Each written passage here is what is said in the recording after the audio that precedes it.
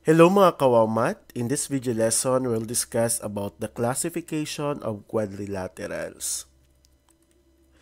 So a quadrilateral is a four-sided polygon. Quadrilaterals are named using the consecutive vertices. And the symbol, like this one, is used to denote a quadrilateral.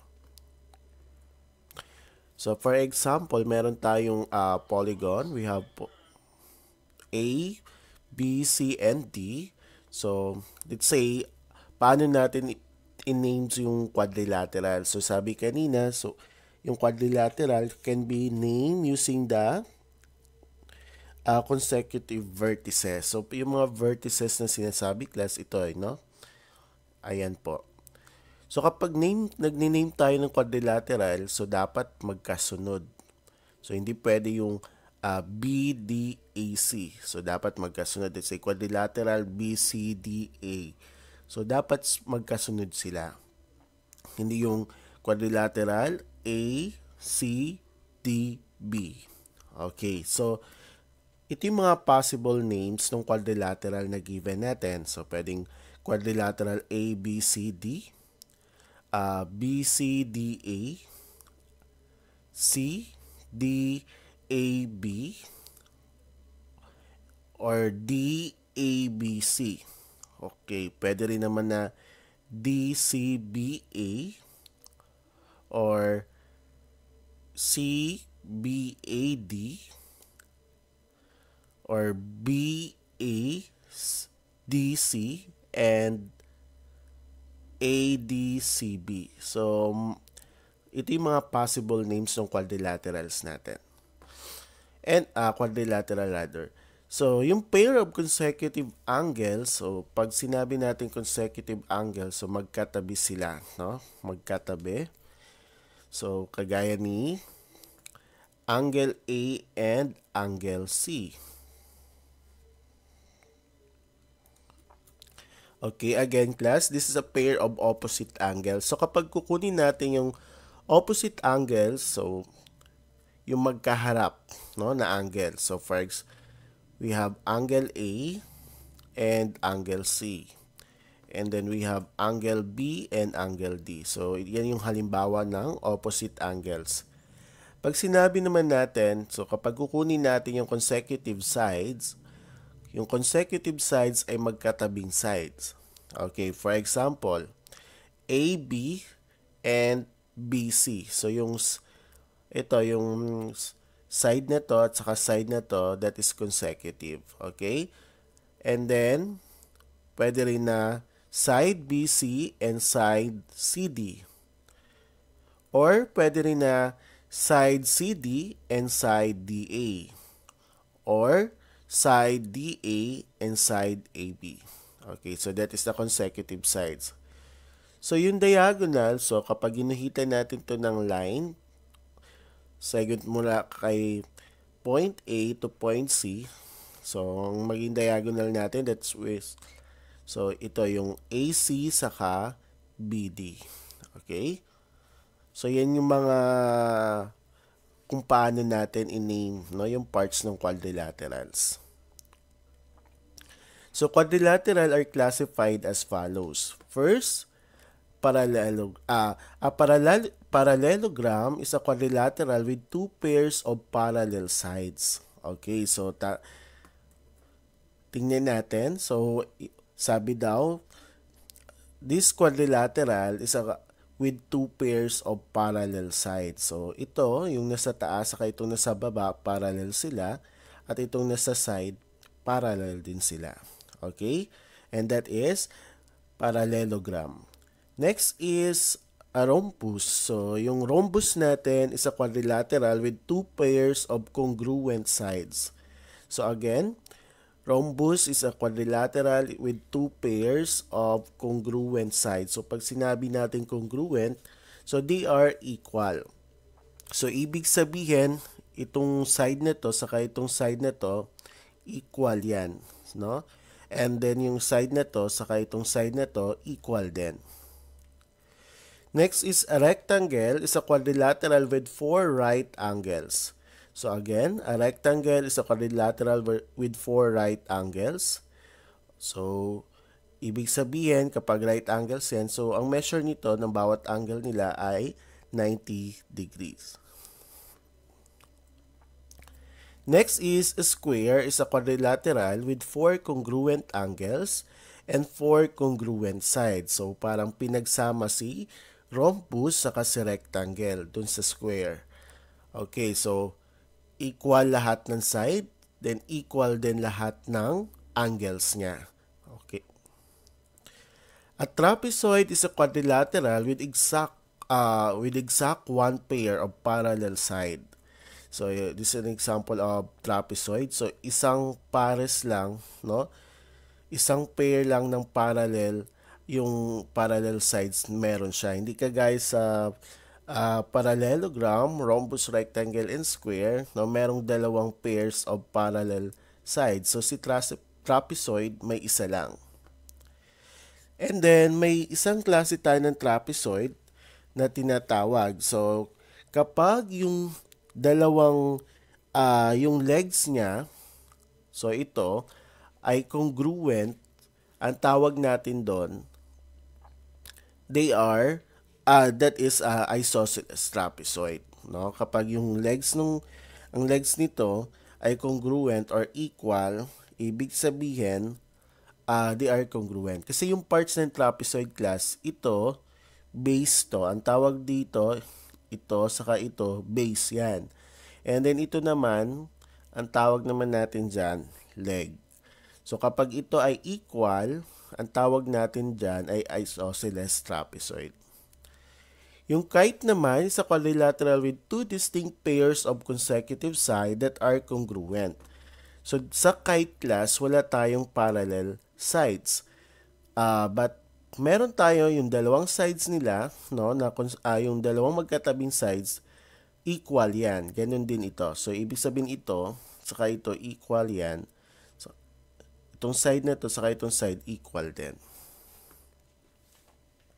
So, kung titingnan natin yung family tree ni quadrilateral, so, meron tayong, okay, so, dinasified natin into 3 according to their parallel lines. So, dito, so, may isang pares na parallel. Okay, dito naman may dalawang pairs of parallel lines. Dito wala. Okay, so si parallelogram, so under niya, okay, under sa kanya si rhombus at rectangle. So, under kay rhombus and rectangle si square. Kasi si square, yung characteristics niya ay na kay rhombus at saka kay rectangle. So, sabi kanina, di ba, si rhombus, all sides are congruent. Si rectangle naman, all angles are congruent. And right angle yon, no? So, pinagsama, no, yung dalawang properties nila na kay square. So, dito naman kay trapezoid, so sabi ko kanina, meron lang isang pares na parallel, isang pares ng parallel side. So, kapag yung legs ay congruent, ang tawag natin ay isosceles trapezoid. So, dito sa isa, si kite, so wala talagang parallel sides dito. Okay? So, ito yung family tree ni quadrilateral. Minsan, binibigay ito sa test. So, ilalagay nyo kung ano yung mga under kay parallelogram. So, kailangan tandaan nyo rin. Okay, state the most example class. Let's say, we identify, no, using the marking. So, anong klaseng quadrilaterals to? So, for number 1, since yung marking natin dito is yung base, and yung base natin ay parallel, so therefore, ano siya, trapezoid ba? Isosceles trapezoid, kite, or quadrilateral? Yes, that is trapezoid. Next. So, yung marking na yan, ganyan, ibig sabihin, pare-pareho, same yung congruent yung sides nila. At same din yung mga angles nila. They are right angles. So, therefore, kite ba siya, trapezoid, square, or quadrilateral? Yes, that is a square. Next. So, si number 3, same with number 1. So, and that is trapezoid then. And number 4, so all sides are congruent. So sabi kanina, so all sides are congruent. So that is a rhombus. And then next is number 5. So two distinct consecutive sides are congruent. So ito same sila, they are equals. Ganun din dito. Pero wala silang parallel sides. So ano yan? Yes, kite. That is kite. Number 6. Okay. They have, yung angles niya ay congruent. And then, meron siyang dalawang pairs ng two pairs of parallel sides, no? And itong side nito, saka itong side nito equal, saka itong side nito, saka side nito equal. Kasi they are congruent. So, ano yan? Yes, that is a rectangle. Okay, next. So, tingnan natin yung figure na to. So, ito class, at saka ito, equal sila. Tapos ito naman, parallel rather. So, ito ay parallel. Tapos itong side na to, saka yung side na to ay congruent. Yes, that is isosceles trapezoid. Kasi yung legs nila, congruent. Next, number 8. So, number 8, ito ay yung base nila, parallel, and then congruent yung legs. So, therefore, isosceles trapezoid din. So, number 9. So, sa number 9, hindi natin siya pwedeng hulaan, no? Kasi wala siyang marking. So, hindi natin alam kung ano ba siya. Hindi mo pwedeng sabihin kite. Kasi walang marking na congruent to saka ito. So, therefore, that is a quadrilateral. Okay? Kapag walang marking, so hindi natin masasabi na may congruent ba sa itong side na to saka ito. So, that is quadrilateral. Number 10, ganun din, wala tayong marking para ma-identify natin kung anong klaseng quadrilateral. So, therefore, yan ay quadrilateral. Okay? Next, the quadrilateral angle sum theorem. So, ang sabi dito, kapag in-add down natin, no, yung angles nila, sum of the interior angles in a quadrilateral is 360 degree. So, kapag in-add natin ito, kapag in-add natin lahat ng angles, let's say angle A, B, C, and D, so kapag in-add natin, ang sum niyan ay 360 degree. So, for example, meron tayong quadrilateral QRST.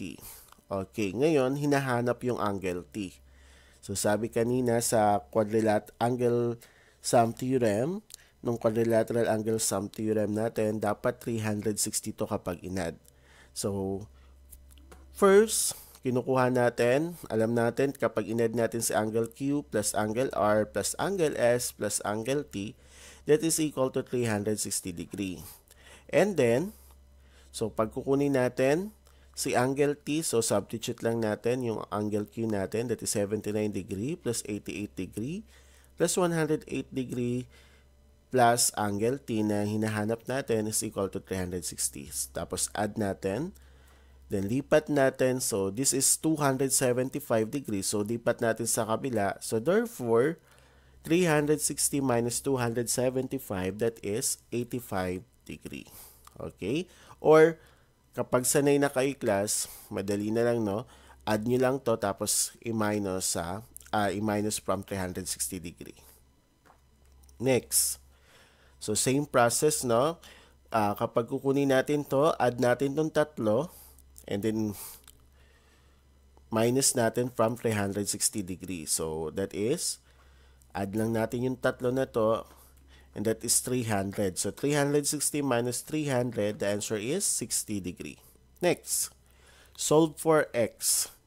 So, meron tayong marking dito. So, ibig sabihin kapag may ganito tayo class, ibig sabihin that is a right angle. So, kapag right angle, ang measure ng angle na yon ay 90 degree. So, kung kukunin natin yung x dito, so, paano gagawin? So, add muna natin lahat ito.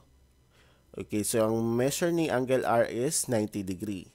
And then equals natin sa 360. So, 15x plus 90 plus 95 plus 85 is equal to 360.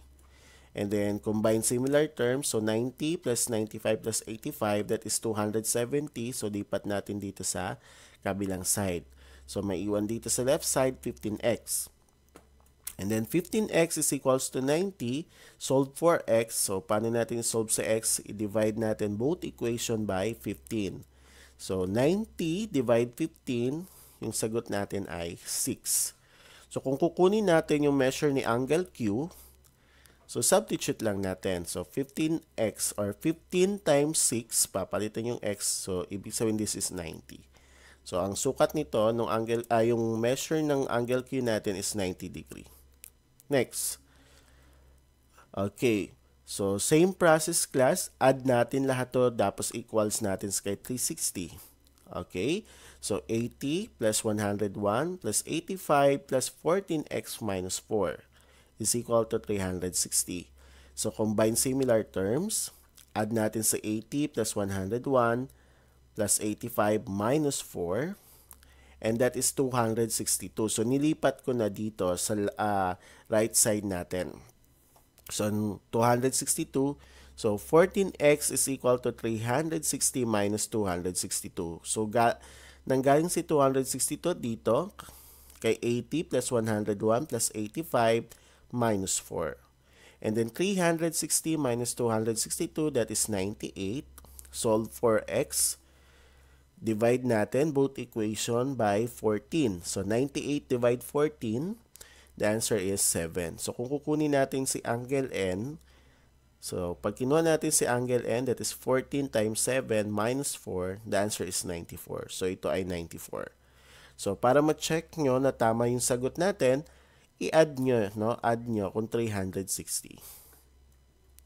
Okay, another, meron tayong given, no?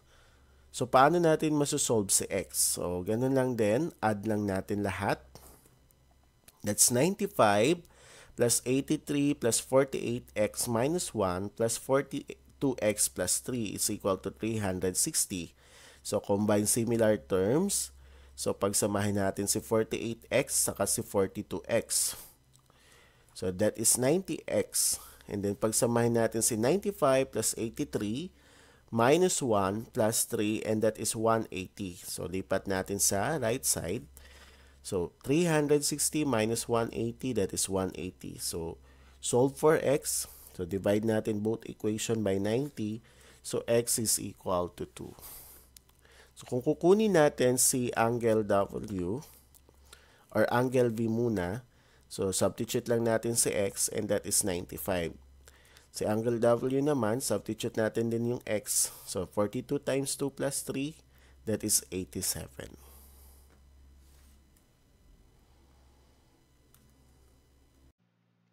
Thank you for watching this video. I hope you learned something. Don't forget to like, subscribe, and hit the bell button para updated kayo for more video tutorial. This is your guide in learning your math lesson, your Wow Math channel.